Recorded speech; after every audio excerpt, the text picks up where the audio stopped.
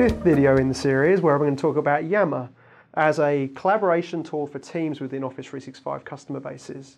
Now, we've already talked about Microsoft Teams, groups in Outlook, and SharePoint as a mechanism to do team collaboration. This video is going to focus really deep on pros and cons and so forth on Yammer. Now, out of the blog post that we posted on Tuesday, I think the most vocal group behind team collaboration was the Yammer MVPs, and they're definitely worth reading the comments for the opinions of those people on why they think Yammer is a real valid choice and that it isn't at threats with Teams or isn't at threats with SharePoint and groups and Outlook. So definitely give those comments a read. I'm going to try and bundle those up and take in the feedback from them as well as take on the original impressions I had on the pros and cons of Yammer as well. So the first thing really is Yammer was acquired by Microsoft.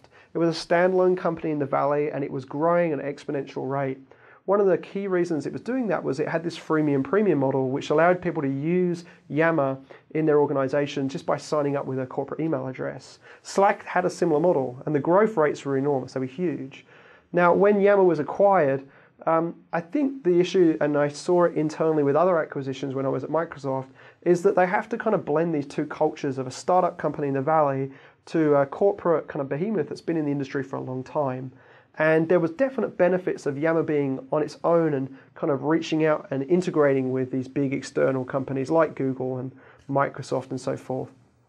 But I think when it integrated in, there was a lot of pressure for them to move their data centers so that they were in Azure, so they could have them in all the regions and reach the compliance. It needed to kind of authenticate with Azure AD, and it needed to kind of be embedded with OneDrive for business documents, and it needs to be able to be embedded in SharePoint as a web part so they could deprecate SharePoint news feeds. There was a bunch of things that had to happen, and unfortunately I think what that's meant is that the innovation of Yammer hasn't gone as far as I think it would have gone if Yammer had stayed as an independent company, which I think is a great shame, because if you speak to anyone from Yammer, they get it. Like, they totally understand it's not just a technology piece, that there's a lot of cultural stuff around it, and that you need these customer success managers and these community managers in your organization to make these types of tools successful. And they don't naturally grow exponentially without a little bit of guidance and hand-holding. They do in certain areas of the organization, but there's a lot of training and kind of I guess evangelizing you have to do within your organization to make those work. Now, Yammer is essentially, the bluntest way to say it is it was a Facebook clone for the organization. It'll be interesting with the Facebook for Work, which is more of the commercial targeted product now, how similar that kind of stays to Facebook Consumer and what kind of overlap that has with what Yammer have been doing as well. So it's really an enterprise social network. It's very similar to Facebook. You make posts on walls, you make posts in groups, much like you do in Facebook Consumer. And I guess the thing is there's less of a learning curve to use Yammer because it's very similar to Facebook.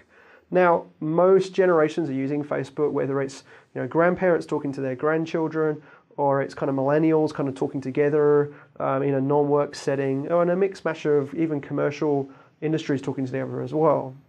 Now, that's definitely a benefit in terms of the adoption and bringing people into Yammer to work with it. One of the other things that I forgot to put in my blog post, which was pointed out by Melanie on the comments, was that I didn't mention that you don't have to do this via Yammer in the web browser or a Yammer on a mobile app. One of the advantages of Yammer is that you can subscribe to a Yammer group and tell it to email you notifications of messages that come through where you get app mentioned or certain tags come through.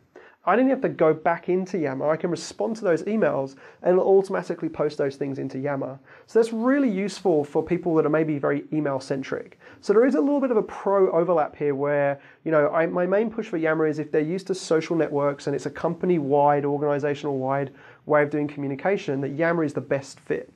Because groups in Outlook really doesn't have this notion of an all-company group that everyone joins and can communicate with. Yammer is really designed for that all-company-wide collaboration effort and kind of engagement effort. Teams doesn't, because it has that 600-member limit right now, and I don't think it'll ever be at the reach of all company-wide anyway, because it's not designed for that mechanism. That's kind of where Microsoft is stating it as well. So I think that this notion of being able to jump in via email is really useful from a Yammer feature perspective. So thanks for the guys who are pointing out in the blog comments. Now, in addition to that, Yammer has tagging. So as I'm writing my comments, I can kind of hashtag in the comments And then if I'm following those tags, I'll be notified. It doesn't matter where that conversation is happening. If it's in a Yammer group that I have access to either publicly or I'm a member of, or it's happening in the main company feed, I'll be getting those notifications. And the search and the views that I have within the Yammer product will allow me to discover those a lot easier. I can also go and add those topics to things that I've found as well. So other people can kind of add to the taxonomy of various different messages and replies to help discoverability even more across group, which I think is a really powerful benefit you don't get in any of the other systems as well as Yammer has done it. And then lastly, from a pro that I think is really powerful, is this notion of polls. Often I find in organizations, especially in teams when they're working on project work, is they want to throw things out there and get a bit of a gauge of like, is it A, B, C, or D? And like kind of get people to vote. It's super simple to add a poll into Yammer. And I think that's a definite engagement tool that you can use, not just in a small project team for collaboration, but even larger kind of subject matter expert type groups or special interest groups within your org, or even all company things where you just want to field and get people to collaborate at that mass scale. So I think there's some of the great things about Yammer and the uses that it can have in your organization.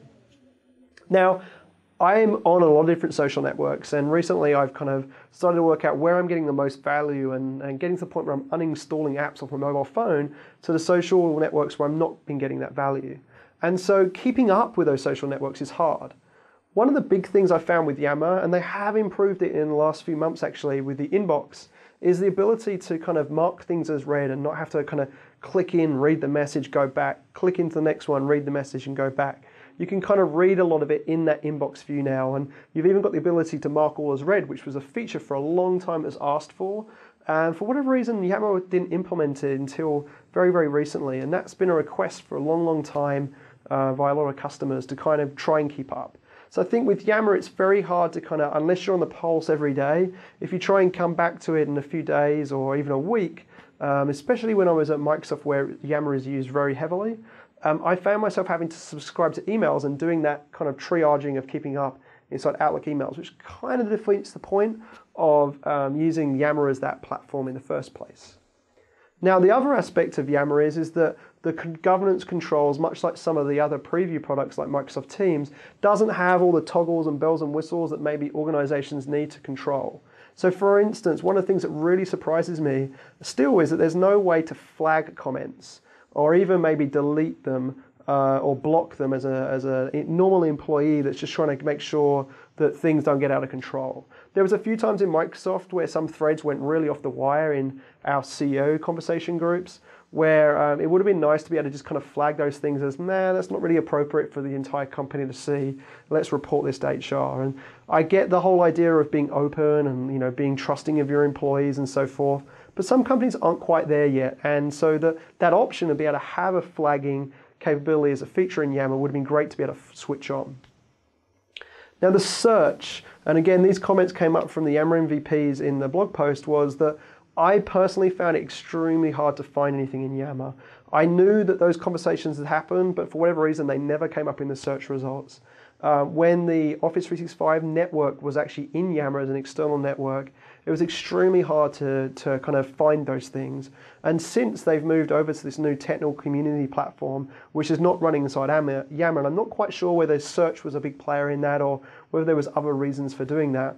But I think not just myself, but other people have given me feedback at customer sites that discovering things in Yammer can be hard just on a free-form text search, which you wouldn't really expect from a platform that has a lot of filtered information coming through that you want to kind of narrow down with search results.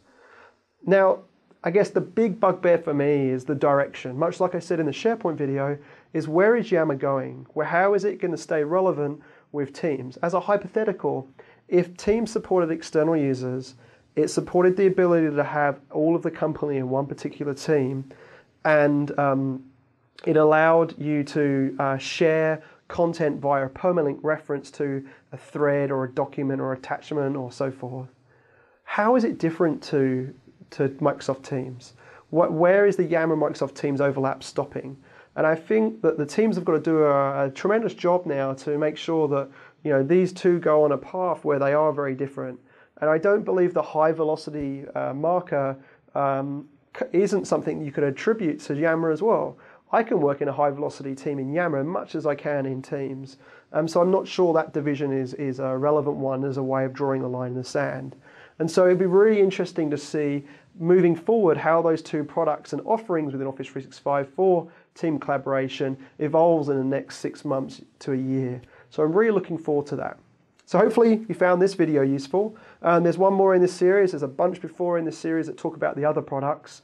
Please subscribe to our video channel with YouTube and also follow us on Twitter at Hyperfish.